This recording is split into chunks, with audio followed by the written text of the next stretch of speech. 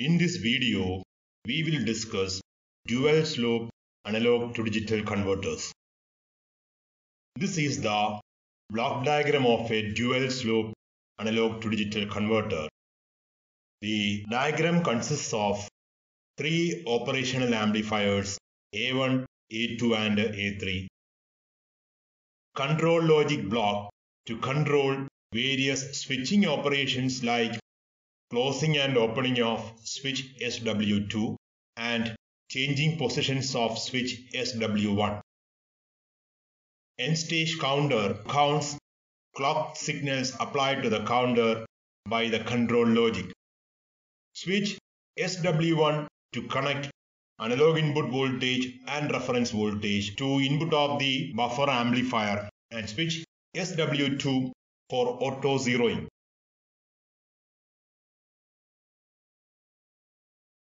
Operational amplifier A1 is connected as a buffer amplifier with voltage gain unity. Operational amplifier A2 is connected as a precision integrator, and op-amp A3 is connected as a comparator.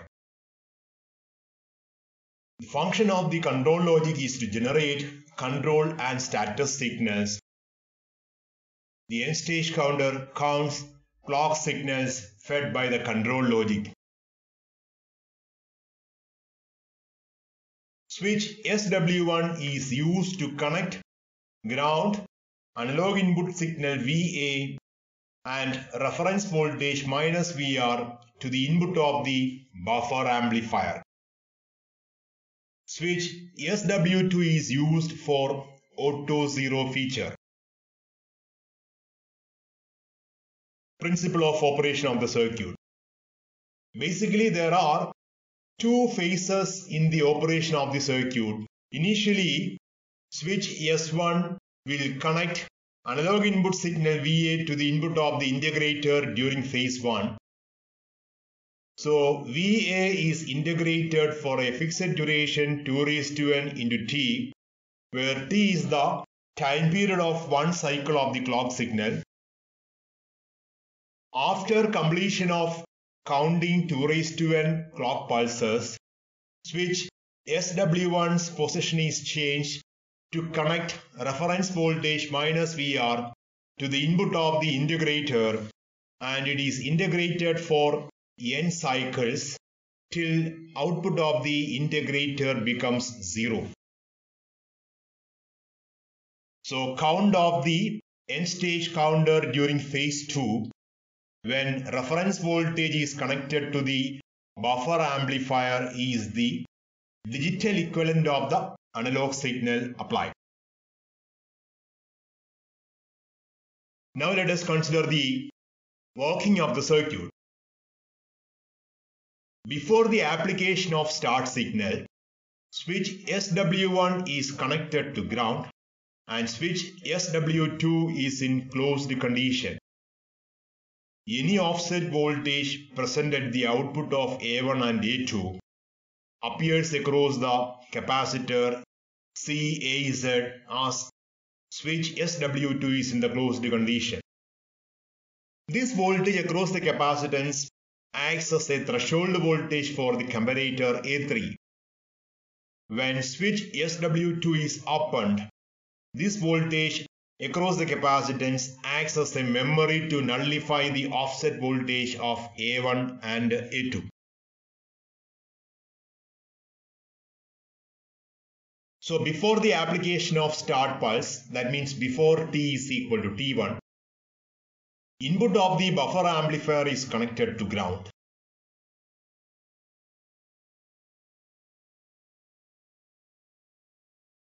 At T is equal to T1, when start signal is applied, switch SW1 is connected to analog input voltage VA and switch SW2 is opened. End stage counter starts counting.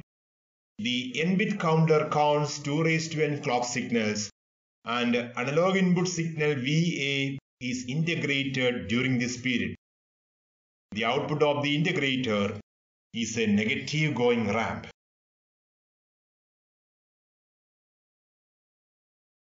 So when start signal is applied, analog voltage VA is connected to the input of the buffer amplifier as shown in the figure.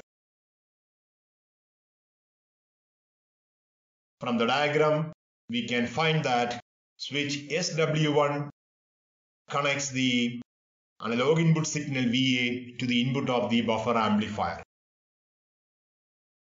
So during this phase, the end stage counter counts 2⁻n clock signals. Once count of the end stage counter reaches 1111 all ones, end stage counter is reset. At the end of T1, n bit counter resets to 0. At this instant, switch SW1 connects reference voltage minus VR to the input of the integrator through buffer amplifier. Output of the integrator V0 is a positive going ramp. The reference voltage minus VR is integrated as long as output of the integrator is negative. So look at the diagram. So during phase 2, at t is equal to T2, the switch SW1 changes its position to connect reference voltage minus VR to the input of the buffer amplifier. So during this phase, control logic sends clock signals to the end stage counter. End stage counter counts. As soon as the output of the precision integrator turns positive, control logic will sense this change in output of the precision integrator, and control logic stops sending clock signal to the end stage counter, and control logic will set end of conversion signal as high.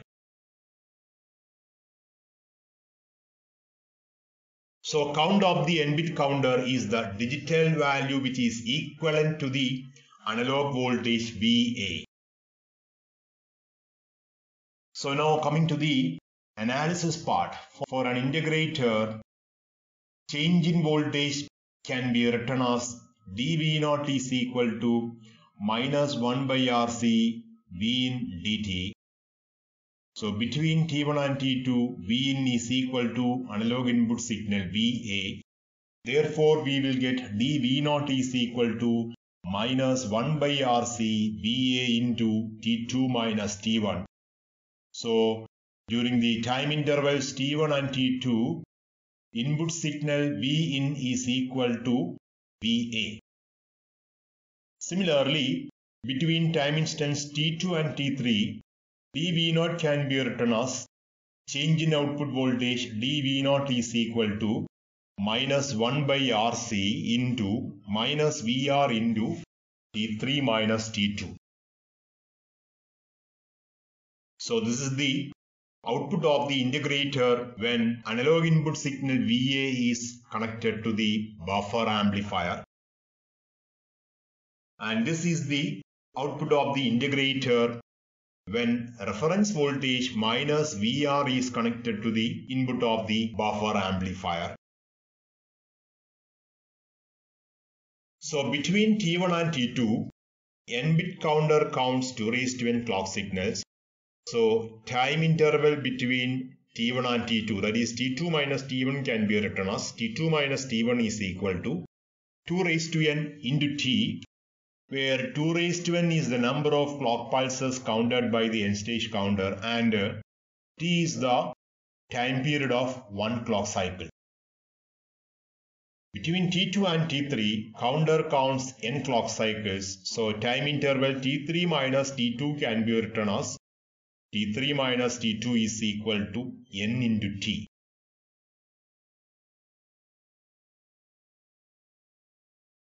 So dV0 is equal to minus 1 by RC into VA into T2 minus T1. Similarly, we can write dV0 is equal to minus 1 by RC into minus VR into T3 minus T2.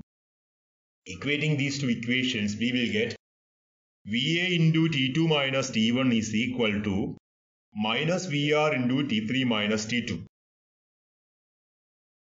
So VA into T2 minus T1 is equal to minus VR into T3 minus T2. So rearranging the terms, we will get T2 minus T3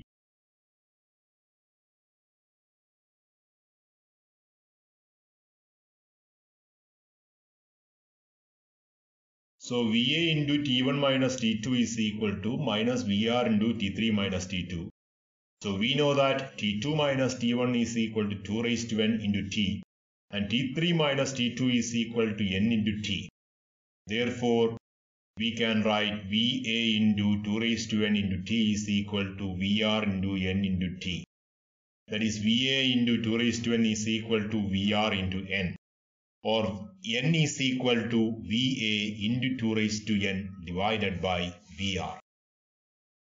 So here we got the expression for digital count in terms of analog input signal VA, reference voltage VR, and time taken by the n-bit counter to count from 0000, that is all zeros, to 1111, that is all ones.